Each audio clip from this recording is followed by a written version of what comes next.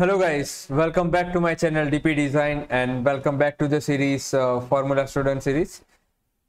Okay, so in this video I am going to take you to the basics of 3D sketch, which is very useful and important for making the FSAE or any frame you want to make. Okay, let's just move on to the example. Okay, let's say I am creating one front bulkhead. Just assume it is a front bulkhead. 400 by 400. We will give the dimension 400 and 400. Okay, now in the second plane you want to make the main hoop. Okay, MRH. So you have to create the plane, reference geometry, plane, and take the plane in reference on front plane, and you will move this plane to the I think 100 mm. It is very 500. Okay, that's good. Now let's assume this is your main roll hoop. Okay, and I am giving the main roll hoop this kind of shape. Okay, I'm not considering any dimension. Okay, so I'm just assuming, let's say it is 500 mm, and you have to give the radius over here. Okay, radius should be a little bit larger. Okay, done. So why 3D sketch? Okay, 3D sketch is a advancement in Solidworks which can help us to create the members, 3D members or 3D sketch very easily, right, in compare of other softwares. If you see the example, you have to go into the 3D sketch. You have to click this arrow and go to the 3D sketch. After that you will be able to do the 3D lines, draw the 3D lines, draw the 3D curves in this not in particular plane, but everywhere you have to draw. Okay, so let's say I'm taking one line which is connected to this point and this point. Okay, center point of the radius. Like that, I'm giving another connections between lower points.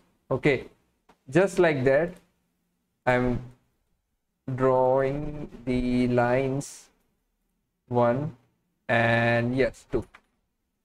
Now as you can see, if the 3D sketch is not there, you have to create the planes. Lot of planes will be there. Okay, and you will get confused into sketches.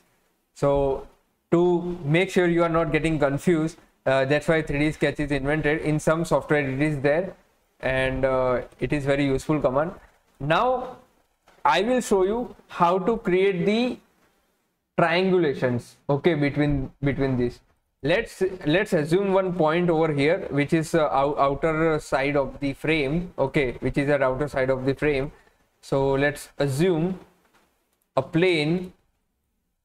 Which plane I am considering? Okay, this right plane. Just let it be near. I am flipping this plane, and yes, a little bit near. Okay. Okay, I am considering the point where the all members are meeting each other. Okay, so I'm just creating the point for your reference. Now what I will do, I will hide this plane. I will hide this plane because I don't want to get confused. Okay, now go to the 3D sketch and select the lines, and you can connect those lines like that. Okay, it is fully defined, as you can see, the black sketches. Okay, if you want to create a suspension point like that, so you can create. Okay,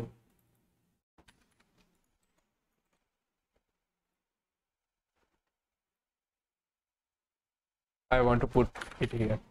As you can see, my triangulation is ready. It is not properly dimensioned. I am just showing the example of 3D sketch, why it is used. So this video will help you to understand the fundamentals of 3D sketch basics. Okay, so that when I will move ahead by to make the frame or chassis, so you will get understanding how I am creating. Okay, and why I am creating. So that's all for the video, and keep supporting, keep sharing, keep learning. Thank you so much.